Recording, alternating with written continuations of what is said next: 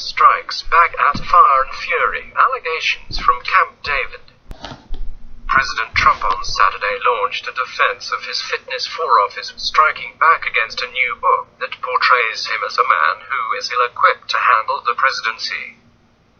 Trump spoke out at the presidential retreat at Camp David, where he is meeting with Republican lawmakers and cabinet officials to draw up a game plan for 2018. He spoke to reporters after sending out a series of tweets earlier in the day describing himself as a very stable genius and really smart, a clear reaction to the book by Michael Wolff that has zoomed to the top of Amazon's bestseller list. Trump suggested that he had weighed in on the discussion of his fitness, a decision sure to lead to more coverage of the issue, to set the record straight. Well, only because I went to the best colleges, or college, the president said when asked why he tweeted about his mental state and not the issues being discussed at Camp David. Trump said he was an excellent student and came out and made millions and billions of dollars. Became one of the top business people, went to television, and for 10 years was a tremendous success, as you probably have heard. Trump was flagged by 10 top lawmakers and administration officials, including Secretary of State Rex Tillerson, who reportedly called the president a moron after a national security meeting last summer. A State Department spokeswoman later denied the claim. The president then turned his fire to Wolff, whom he called a fraud. I ran for president one time and won, and then I hear this guy who does not know me at all. By the way, did not interview me for 3 hours, it didn't exist, okay? It's in his imagination, Trump said. Wolff claims he did interview the president and conducted more than 200 interviews with White House and campaign officials for the book. When asked about the book itself, Trump said, "I consider it a work of fiction and I consider it a disgrace." The president complained about the country's very weak libel laws, saying if they were strong it would be very helpful, because you wouldn't have things like that happen.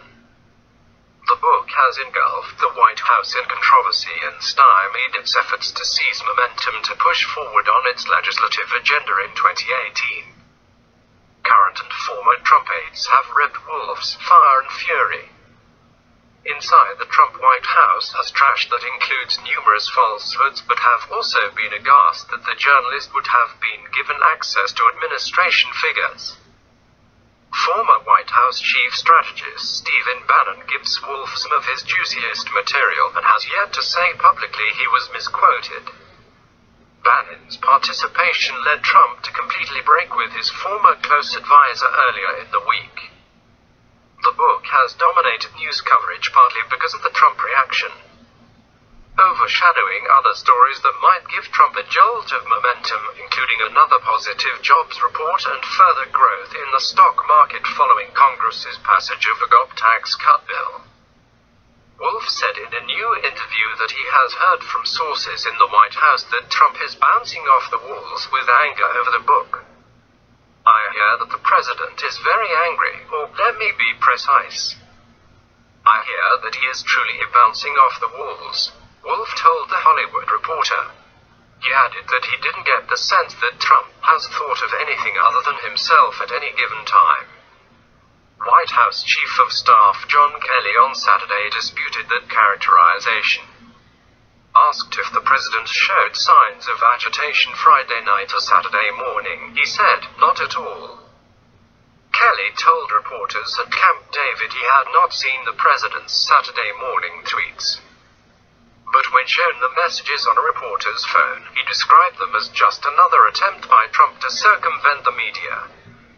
Speaking to the press, Trump answered questions on topics ranging from the Russia investigation, North Korea, and the party's legislative agenda.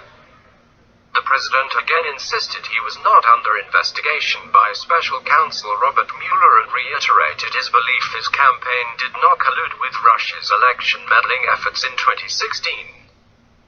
"Everything I've done is 100% proper," Trump said when asked about reports he urged Attorney General Jeff Sessions not to recuse himself from the Russia probe. "That is what I do, is I do things proper." Trump York Times report that he asked White House counsel Don McGahn to talk Sessions out of recusal was off, but did not explain further. The president also expressed hope the good can come out of upcoming talks between South Korea and North Korea. An apparent shift from his stated skepticism that diplomacy can solve the nuclear crisis on the Korean peninsula. Trump also said he is open to talking with North Korean leader Kim Jong-un, whom he taunted this week over the size of his nuclear butt-in. "Sure, I always believe in talking," Trump said. But the president said he would not engage in talks without preconditions. "We have a very firm stance," he said, adding that Kim knows I'm not messing around, not even a little bit, not even 1%. Trump began to sketch out his legislative agenda for 2018. He suggested he might back off his push to get started quickly on welfare reform unless Democrats get on board. "We'll try and do something in a bipartisan way, otherwise we'll be holding it for a little bit later," Trump said. The president said he had great meetings with his counterparts in Congress that touched on the budget, security, infrastructure, military, and the Deferred Action for Childhood Arrivals (DACA) program. But Trump said he would not agree to relief for young immigrants covered by the DACA program unless Democrats accept his demand for a border wall with Mexico.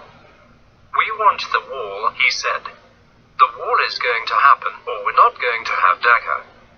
It wasn't all business for the officials at Camp David. Trump and the lawmakers on Friday night watched the film The Greatest Showman, about the life of the famous showman and circus promoter P.T. Barnum.